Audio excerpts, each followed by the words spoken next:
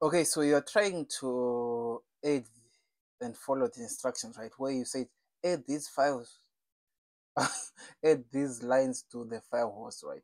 So what are you going to do, right? You can just have to click, or okay, let's just start. You go and locate your Windows, then folder, then you double click. It is found in local disk C. Then under Windows, you are going to find a folder called System32. Yes, even you're running a 64-bit or a 32-bit computer, you're going to find this in this folder. So you're now going to look for what?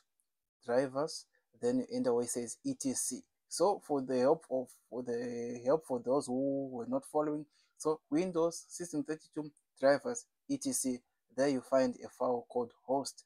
Then you can just have to copy it. Then after copying it, maybe just paste it somewhere on a different location. Why? I don't know, but it makes it easier. So now you're going to open your host file easily using maybe Notepad or even Visual Studio Code. Let's just use Notepad. Okay, just now.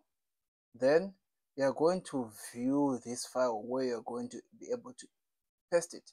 Then you're going to go on your readme file, then copy the lines of code, copy it, then you're going to go on in your host file, then you paste it. Yes, I've already pasted it, so everything is done. I've done it. So you just click, maybe click save or control save, then you're done. Then the next step is to copy this host file here, right?